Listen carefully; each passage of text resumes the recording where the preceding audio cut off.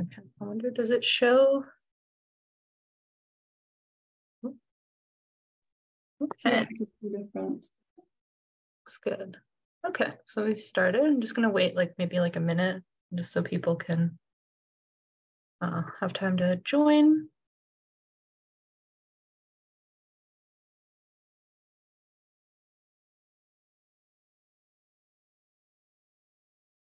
Okay, I think we're okay to get started.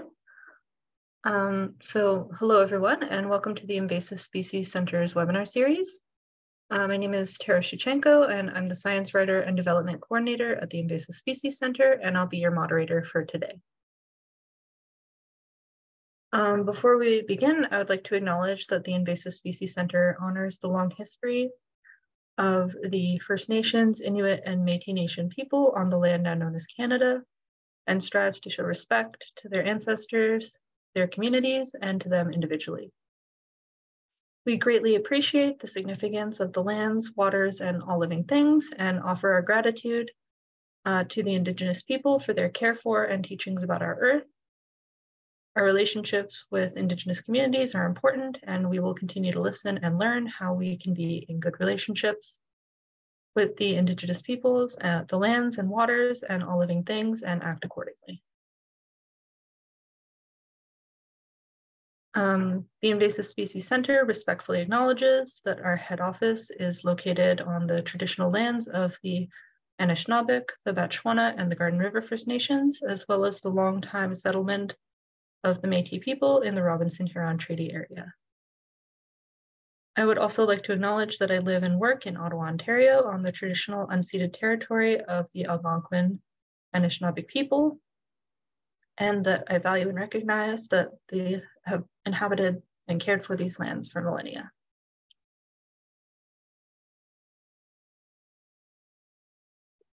Let's see if we can, oh, it doesn't want to go to the next one. Oh, there we go. So just to start out a little bit about who we are, the Invasive Species Center is a not-for-profit organization that connects stakeholders, knowledge, and technology to prevent the introduction and spread of invasive species that harm Canada's environment, economy, and society. So we've got a lot of great invasive species resources on our website, including species profiles, best management practices, and more. So you can check us out at invasivespeciescenter.ca. You can also sign up on our homepage for a newsletter, biweekly media scan, and event invitations, which is where you can hear about more upcoming webinars. The ISC has also launched a new invasive species training program that offers virtual courses on topics related to invasive species. We currently have 2 courses available that focus on forest invasives, but we'll be releasing new content regularly, so stay tuned for that. And also make sure to check out our website and sign up to receive updates on any new courses that become available. So before we get started with today's webinar, there are just a couple of things I'd like to mention. First of all, there will be time for questions at the end of the webinar. But if you have a question at any time, you can type it into the question box and I will relay it to a presenter at the end of the webinar. If you're having technical difficulties at any time, please type them into the chat box or respond to the email found in your registration and we'll resolve it for you. We've also enabled closed captioning, so if you would like to follow along that way, you can turn that on with the closed caption button on your taskbar. And finally, there'll be a very brief survey following the webinar, so if you could take the time to fill that out, we would really appreciate it. And on to today's webinar. So today's webinar is titled Biological Invasions Are as Costly as Natural Hazards. And I'm very pleased to introduce our speaker, Anna Turbelin. So Anna is a postdoctoral research scientist at the Great Lakes Forestry Center in Sault Ste. Marie. She obtained her PhD from King's College London, UK on the interactions between invasive species and natural hazards. For the last 3 years, she's been a postdoctoral researcher at Université Paris-Saclay in France in the Ecology, Systemic, and Evolution Department, working on the Imbicost and Alien Scenario projects. Her research interests are invasion science with a current focus on the thermal tolerance of the spotted lanternfly. And thank you very much, Anna, for presenting today, and I'll stop sharing and pass it over to you. Let's see. Thanks, Tara, for the introduction.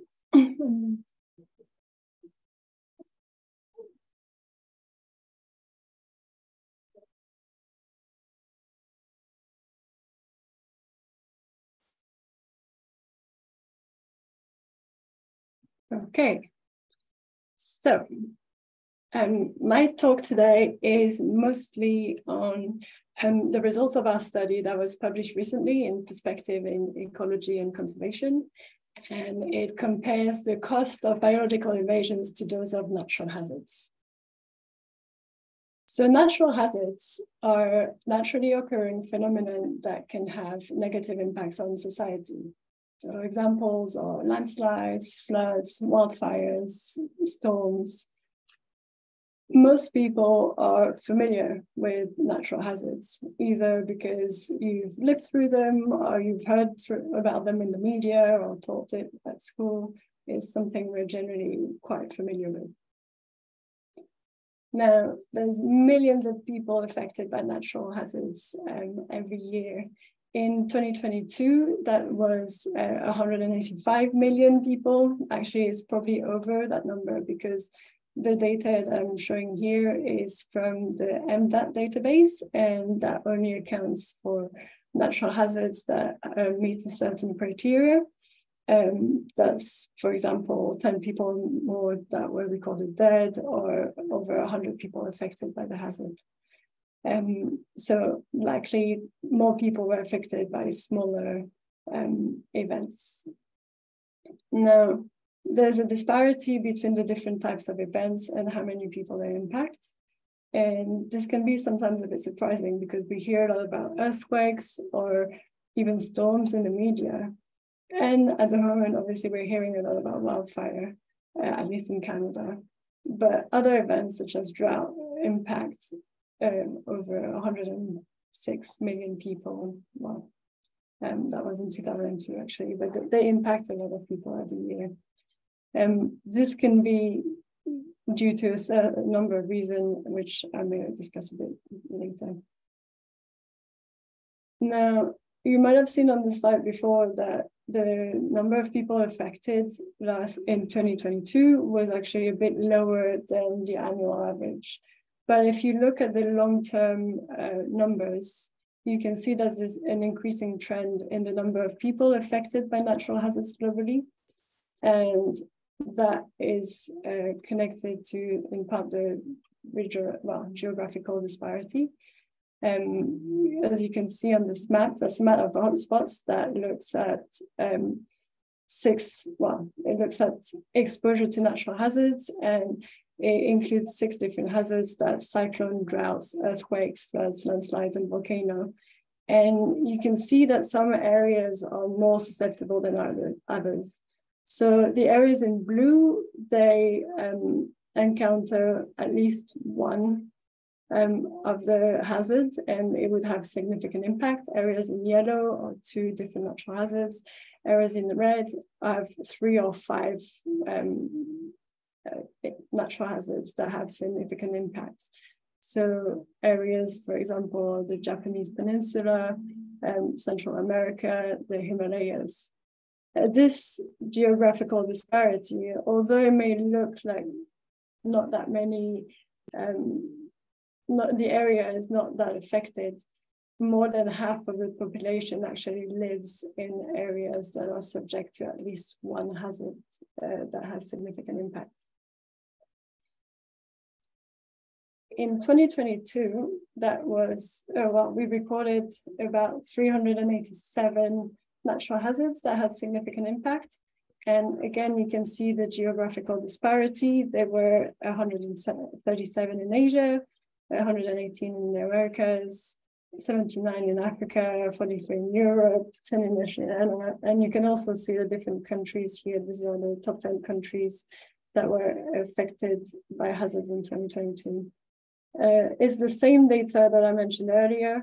So these are only events that have had a significant impact. Now, natural hazards have devastating impacts. You can read about it on the news and you might have experienced it. So there's a growing awareness around natural hazards, which is compounded with climate change, and it has positioned them as a major social, economic, and environmental concern globally. When you think about all this and all their impacts, and you think about biological invasions, actually, invasions can and are comparable to natural hazards. They also generate huge environmental and social damage. And they are a driver of extinction and of biodiversity loss. And they are harmful to societies. They can reduce crop yield, damage infrastructure, disrupt ecosystem provisioning. A good example of this is the spotted lanternfly. So this is a species I'm currently working on at the Great Lakes Forestry Center. The spotted lanternfly is a plant hopper, and it's native to China, Southeastern Asia. It was recently introduced to the United States in 2014, actually, in Pennsylvania, and it has been slowly making its way up east towards the border of Canada. This little insect, which is actually quite beautiful, feeds on over 70 species of plants, and it threatens agricultural and forestry species that includes grapes, so the wine industry, stone fruits, and many hardwood trees, including maple. Also impacts hops, so the beer industry is also at risk from that cute little species. How they work is that they suck sap from stems and branches, and their waste product promotes mold growth. It also attracts wasps. Actually, a side effect that may not have been perceived or foreseen is the impact to the tourism industry as well, because of their attraction to grapes and vine. They and a lot of weddings can be held in vineyards, such venues. The spotted lanternfly has that kind of impact. It's because it nests, it has a lot of swarms, then and the mold is sticky. It can be really a nuisance for people visiting. And there was anecdotal evidence there of, I think, a wedding dress or bride having had to move them out of the way because they would stain the dress. So these are the kind of impacts that invasive species may have. Another example here in Canada is the emerald ash borer, and in North America in general. It's really economically and ecologically damaging. It's also native to parts of Asia, and like I said, invasive in North America, and it has devastating effects on the ash tree population, actually, I think killing 99% of trees in its path. Sanitary costs. Biological invasions also exacerbate human health risks and cause hundreds to thousands of medical cases worldwide each year. This is through disease emergence, spread, lethal bites, stings, or complicated allergies. Arguably, if you considered emerging pathogenic microorganisms as invasive species, then the annual mortality toll of biological invasions could be quite substantial. Now, we've also observed really high, massive and rising economic costs. There's a number of studies that have come out on the cost of biological invasions following the release of the IMBACUS database, and really shows that those costs are continually rising and in the billions. Now, there are other factors aside from impacts in which biological invasions and natural hazards are comparable. And these you can find in a study that came out in 2011, actually, that was conducted by Tony Riccardi. And it really shows that in the same way as natural hazards, biological invasions are really difficult to predict and control. This is due in part to the complexity of recipient ecosystems and the strong influence of local initial conditions. Now, it was even suggested that they may be as unpredictable as earthquakes, and their timing is impossible to forecast. Although this might be true with the onset of the invasion, the impacts can be more predictable.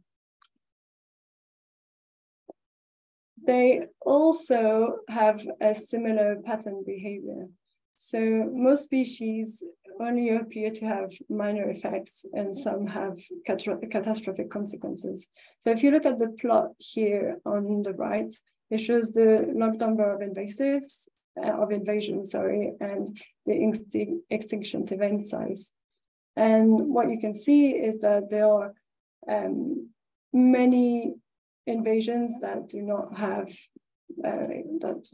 create extinction event, and then the numbers changes gradually. So very few events will have massive impacts, and a lot of events will have fewer impacts. That's similar to natural hazards. When we talk about a 100-year flood or a 1,000-year flood, the recurrence of the event and the number of events that have a large magnitude of impact are not as frequent as those that are small with low impacts.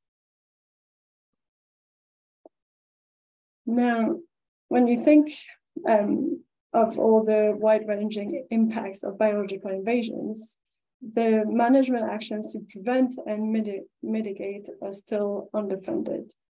And this can be attributed to a number of factors, whether the concept of invasion biology is poorly understood, or there's confusion between invasive and introduced. Sometimes there's sympathy for invasive species. In the UK, I'm just thinking of the grey squirrel, so we're reluctant to address it.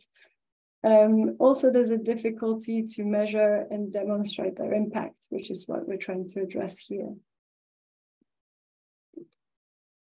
Another factor could be the time of the invasion. And this is something that's also an issue with natural hazards, is sudden versus slow onset hazards. And that really influences the perception of the impact. Now, some natural hazards like avalanches, that you can see here, or floods, have very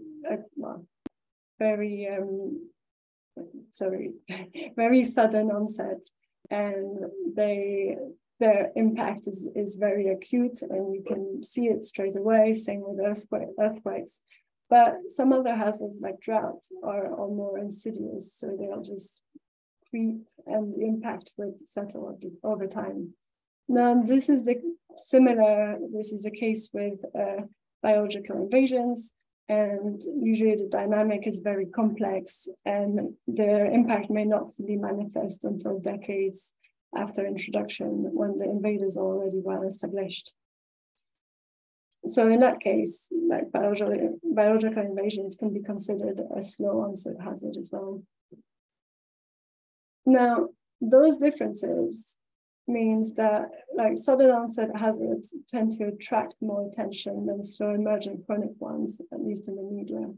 And that can really impede the rationale to invest in long-term mitigation. Another issue that kind of relates to both natural hazards and invasions is the willingness to pay or to invest in an event that may not occur in our lifetime. So how we perceive the risk of that event. And I think this is something with as societies that it's really hard to project yourself in it. And the COVID-19 pandemic is quite a good example of that, where although we know that pandemic happened, they have happened in the past, not many governments were actually ready and prepared to invest prior to the pandemic to mitigate the impacts. And for that reason, so despite similarities between natural hazards and invasions tend to receive less attention, and they're generally less understood outside of the scientific community. Now, invested in management is underfunded, like I said, and often has been delayed. So the aim of our work really was to raise awareness of the invasion and the scale of the problem, to provide evidence for policy, and to really recontextualize the costs in relation to natural hazards. Now, this is to modify our vision and really highlight the extent of the damage, and it provides an understandable benchmark against something like a concept that we're more familiar with, so the impacts of hazards, hurricane, earthquake, and that can really raise awareness and political leverage to tackle invasions. Yeah. So for this study, we used a range of data sources. These are all publicly accessible databases that have, I was going to say global, but actually we used a US data set as well here for the cost data. The cost of biological invasions, we use the InvaCost database. So that's a public database of the economic cost of biological invasions worldwide. And it was made available in 2019, so in the last 3 years. The costs, the records that are available, the estimates have been compiled, standardized, described, and analyzed throughout the database. So the process was really to search for references throughout the peer-reviewed and graded literature, either in Google Scholar, Web of Science, and then all these articles or documents were screened and reviewed, and we assessed the relevance of them, whether the study was reproducible, and all these costs were compiled into the database, and the costs were standardized. So that means that all the different currencies were converted to US dollars at the 2017 value. I want to point out that actually in our study, we converted all those 2017 costs to 2020 to fit the other costs that were provided for natural hazards. This was done in 15 languages, so it covers a large part of the world. And it also includes over 50 descriptors, and at the end, the database now has over 13,000 cost entries. For this study, we narrowed our observations and the entries that we used just to make sure that it was comparable with natural hazards. We only used observed costs, so costs that were realized, not potential costs that were estimated or modeled. We only selected damage costs, so we excluded management costs or costs that were classified as both management and damage. And we also only used highly reliable, which is the classification in InvaCost, but really it's all the costs that were deemed reproducible in the method.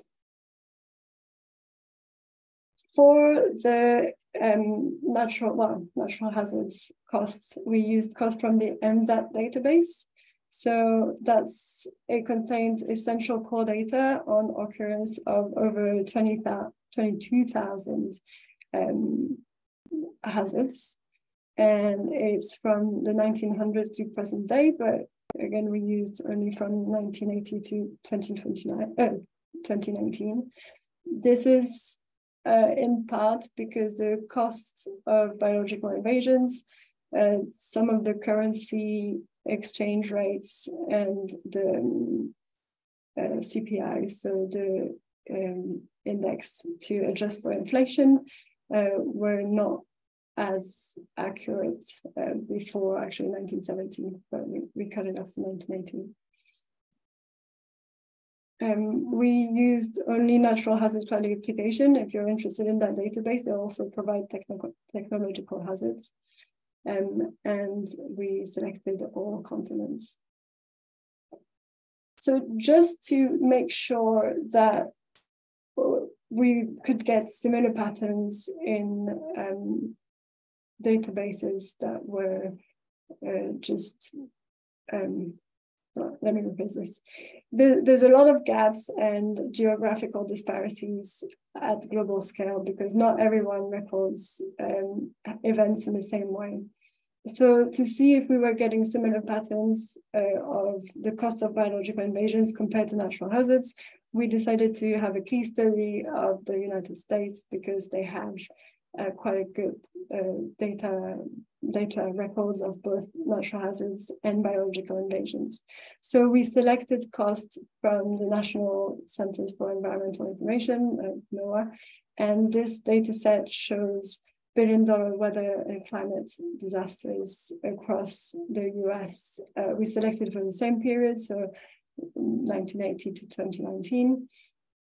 Here, this map, you only see the events for 2023. And also, just to point out, the over 80%, well, the $1 billion weather events, they represent about 80% of the cost of all natural hazards. So even though it's not all natural hazards that are recorded within the US, it's still over 80% of the costs. Now, there are a few things to consider before I show you the results, just because it's important to bear in mind that there's a lot of uncertainty associated with the position of economic costs from invasions compared to that of natural hazards. And there are a lot of limitations when you look at the costs in general, especially when they're so hard to evaluate. Now, for natural hazards, here we only see the direct costs, so that includes indirect business interruptions, intangible risk mitigation costs, and so on. And costs are not available for all impacts.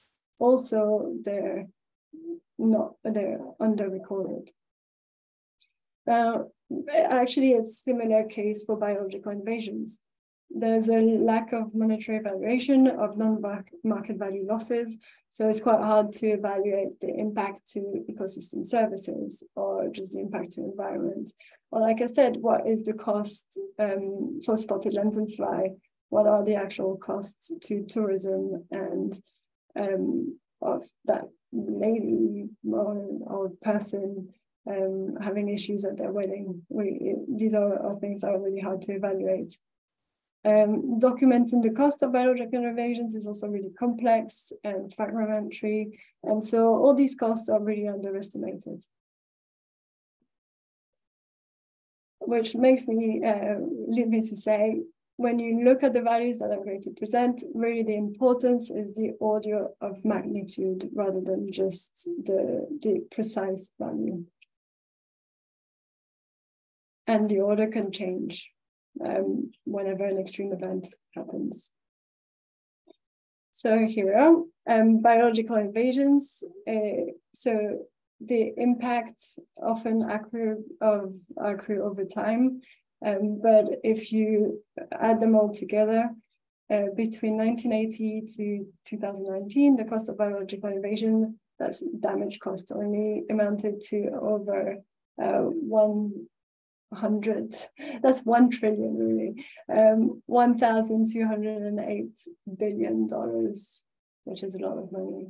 And that comes under storms, which were the most costly hazard over that same period, but it's just over earthquakes and floods, and quite a lot more actually than droughts, wildfires, or extreme temperature. And when you look at the percentage change between the two periods, so on the graph here on the right, well, I think it's on the right, for the left. On the graph on the right, they've increased by over 700% between 1980 and 1999 and 2000 and 2019. So that's the 10-year period, which is huge. There's the same pattern in the US. The cost of storm is a lot higher, but biological invasion still ranks above droughts, floods, and wildfire. And even if that was to change, they're still in the same order of magnitude. And again, they've increased a lot faster than the other hazards. Also, like I said earlier, the 80% of data, so this is 80% of the cost of hazards in the US. But if you increase all these values to 100%, it doesn't actually change the position of biological invasions. They still remain second in the ranking. And if you look at it in a temporal manner, if you look at the accumulated costs of damage through time, you can really see that biological invasions have increased massively and faster than a lot of the other hazards. That's the global data. Regionally, the ranking is similar, although it's variable amongst continental regions. And it ranged from the costliest, actually, in Oceania, where biological invasions have the most costs accrued over that period of time, and also Pacific region. Well, Oceania and Pacific are the same, but it's the fourth costliest in Europe and in temperate Asia. So here is still similar order of magnitudes than other hazards, it's just the ranking may change by region.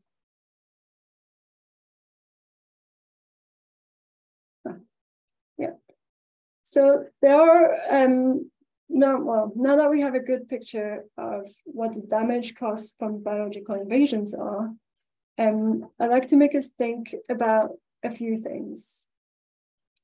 First of all, biological invasions can interact with multiple hazards to exacerbate impacts. There's just a little example here again on the right. Rabbits are destroying habitats of threatened seabird on a remote Australian island. What happened there is that rabbits burrowed through the hillside. There was too much rain. The rain created a landslide, and that killed some penguins, some king penguins. So this is an ecological impact, but it also works in the same way for economical costs. And other examples could be with fire, where invasions can increase the risk or change the probability of fire by changing the fuel structure, which can then lead to increased in landslide. So really, we're comparing them to provide context, but one is not really that separate from another because one could increase the cost of another. Now, unlike many natural hazards, not all of them, the human-mediated movement of species can, in many cases, be prevented or at least mitigated if we take the right actions to prevent the introduction, especially if we know they're coming.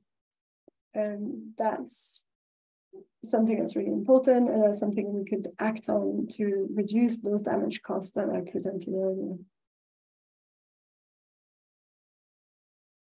Which is what I just said. So here, biological invasions merit similar precautionary investments as those applied to extreme natural hazards.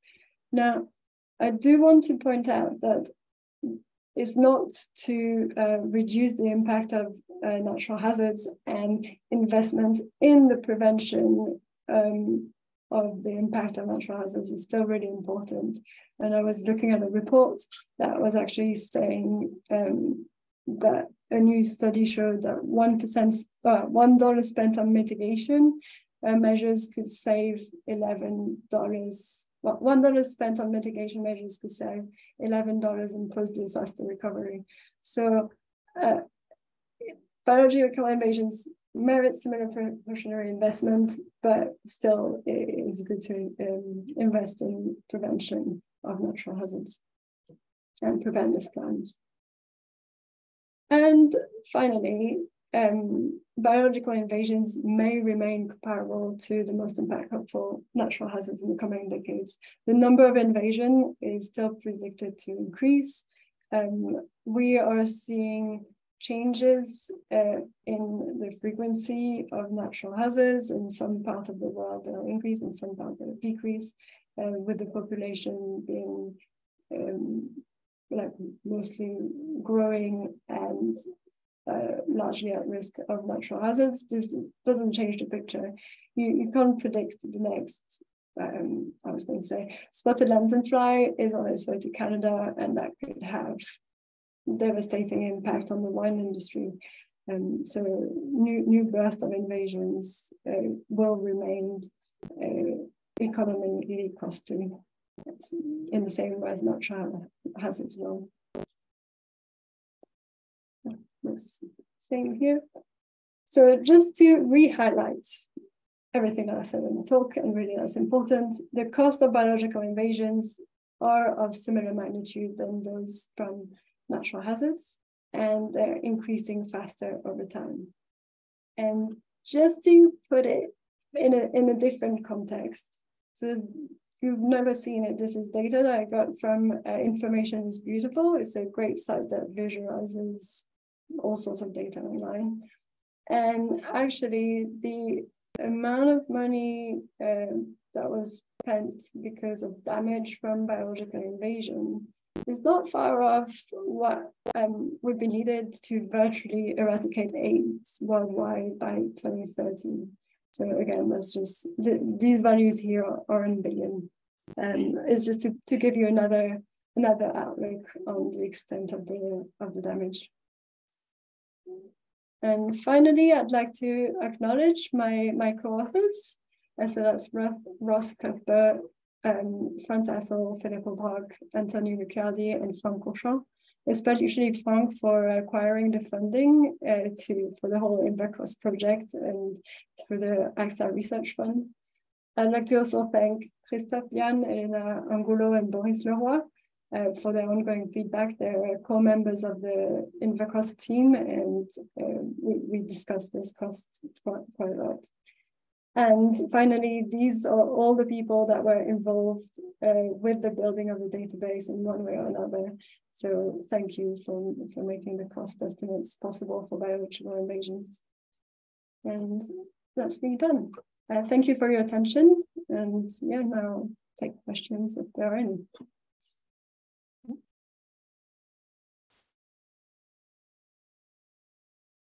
And just looking to see if we have, looks like we got a question. So the first question is, of the biological invasions considered in the analysis, were there certain taxa that dominated? Yes, so for this study, we haven't looked at the breakdown of the taxa, but in other studies we have, and insects tend to dominate the cost of biological invasions.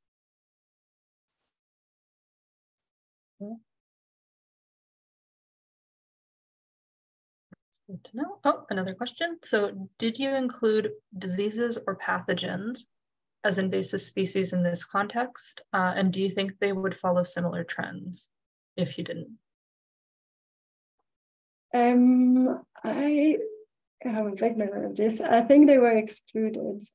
And yes, it would still follow similar trends in the sense that it would be comparable to natural hazards, at least the cost would be.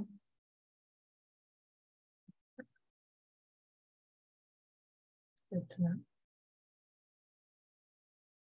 I'll just give people a couple more minutes if they have any more questions. Let's see if I have any questions.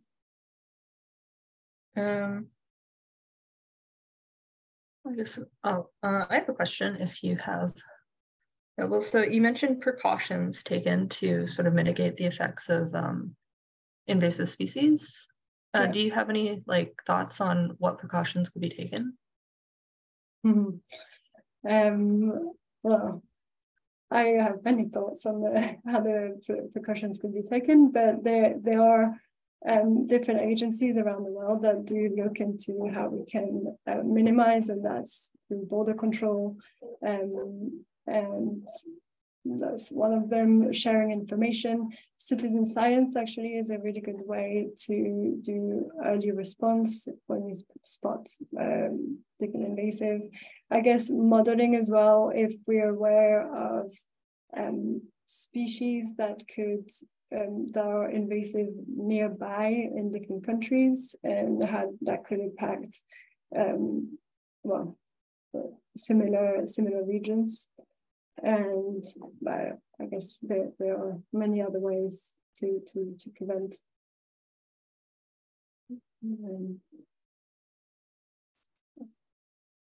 Thank you. Oh, here's another question. So do you feel there are any cities or countries that are doing a good job to reduce invasive species? So a trick question. Well, it's not a trick question. I'm not aware of all that is going on across the world. I know that many places do try to have regulations and legislations in place to mitigate invasive species. I wouldn't know of particular cities actually, but I wouldn't be surprised that some local communities are quite invested in preventing introductions. But yeah, some countries have more regulations than others, is what I can say. So another question. So this one says, great work. So you've had also another person in the chat saying, awesome presentation. And the question is, do you know of any efforts to compare costs that government agencies are spending on preparedness to natural hazards versus invasive species prevention and early detection and rapid response? Oh, I've been looking into this, but it's really hard to get that information. I mean, I work for a government agency, but getting spending from agencies is not the easiest of tasks. And it's the same for natural hazards and for invasive species. So it's actually quite hard to get that information. It's not impossible, it's quite hard. There is information available from insurances for natural hazards. And there's the UNDR or DDR, never remember the acronym, which deals with disaster risk reduction. And I think they have a report that talks about again insurance and how much is invested in prevention in there. But getting the actual data is tricky. Although it would be really interesting.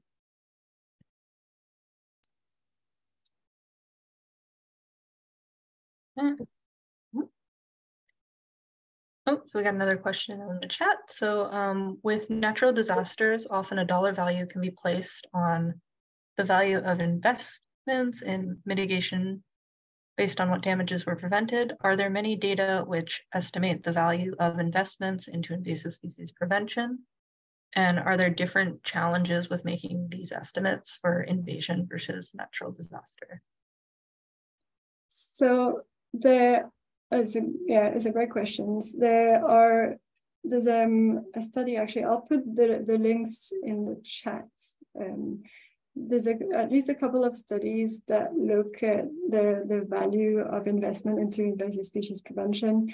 And one of them using the InvaCost data, which really shows that you could save a lot of money by investing in prevention rather than dealing with the damage.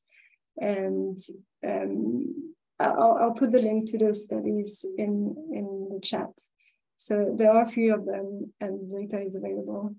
But these are based on models and the cost of inaction, for example. Are there different challenges with that versus natural hazards? I think there are different challenges, but the methods are probably applicable from one to another. So I'm losing the question. Yeah, so they are different, somewhat different, but actually one can be applied to another. Is as complex to do for one. But I'll dig out the studies and put them in the chat now. Thank you. Stop sharing. When we do that, we'll just see if there's any other questions coming in.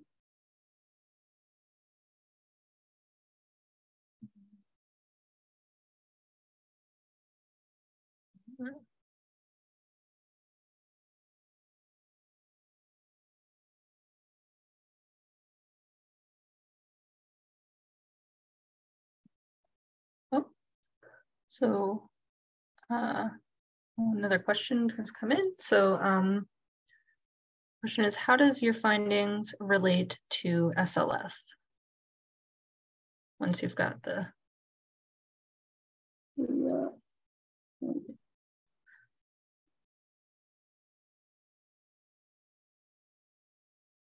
Did my answer go in there? No. I think you can also type them directly into the chat if that's easier. Yeah, I'll do that. Oh, there you go. There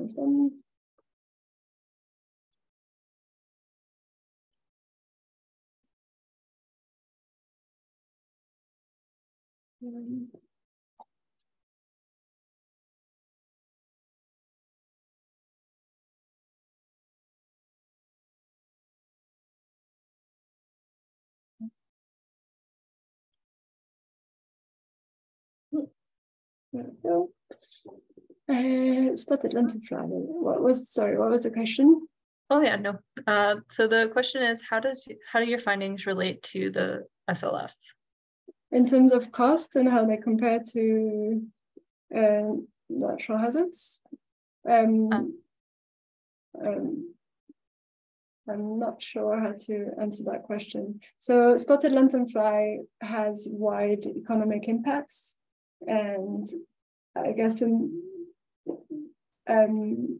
well, we're still evaluating the extent of those impacts because it's still quite a recent invader to North America. It arrived in 2014, and not everything's been established on the extent of the economic impacts. But they will certainly contribute and increase that figure that I showed earlier. Yeah, I'm not too sure how to add to that question. Is just another good example of how an invasive impacts both ecologically and economically on societies. I could talk in more length about spotted lanternfly, but it doesn't quite relate in the same way to natural hazards.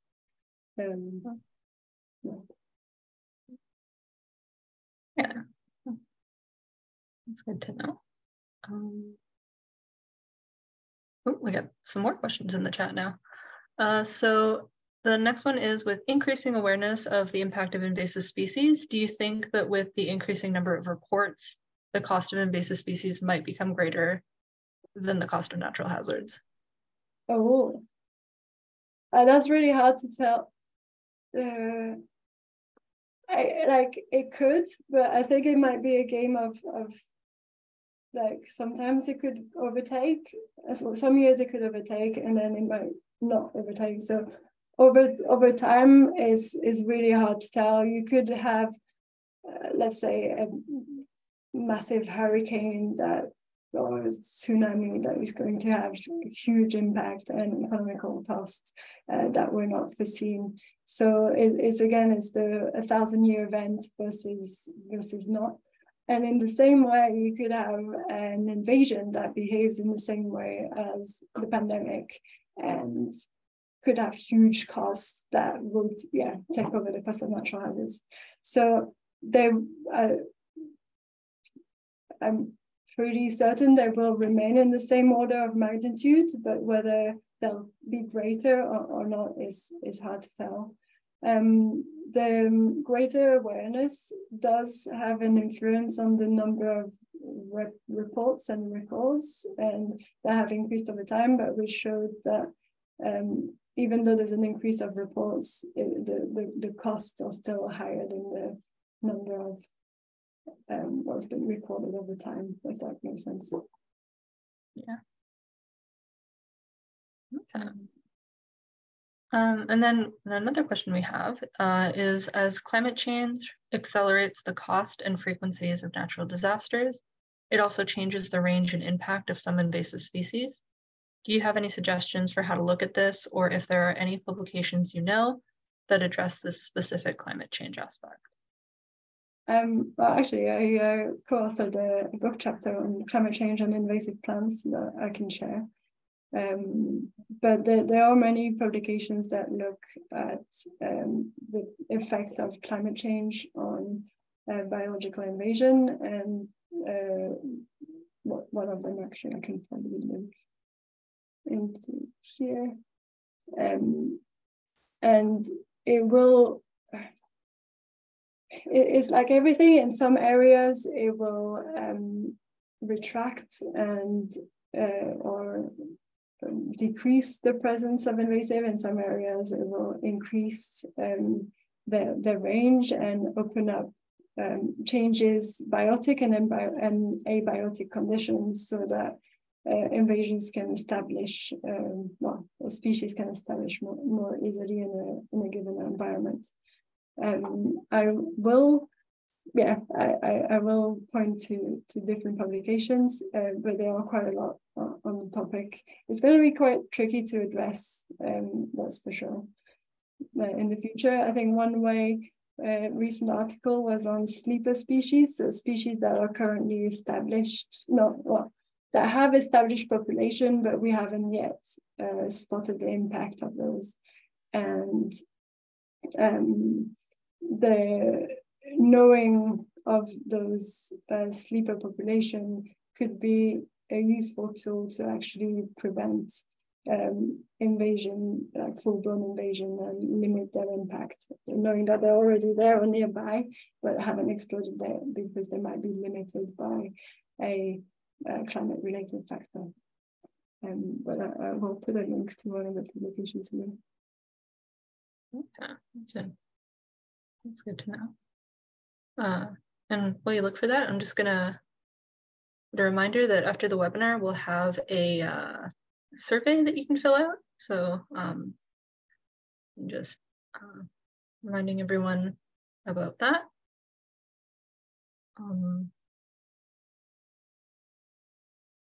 Yeah.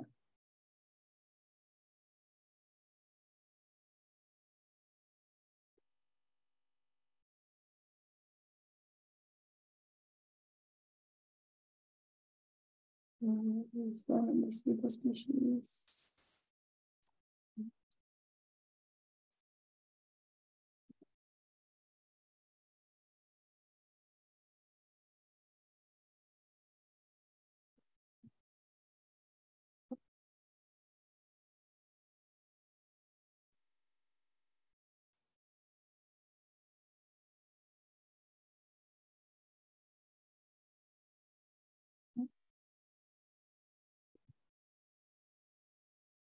There. That's great. Thank you for all your comments. Yeah, you're getting a lot of thank you for the presentation. Very interesting, very cool presentation. So, great. Yeah, and I think that's the last of the questions for now, unless anybody has anything last minute they want to put in the chat box. If you have more questions that you think of, just feel free to send me an email. Maybe slow to respond, but I will respond at some point. Awesome. Well, thanks so much, Anna, for presenting today. It was a really interesting presentation. So thanks for sharing that with us. Yeah, and I guess I will end the webinar for now. So thanks very much again for. Thank you. Yeah. And thank you for listening.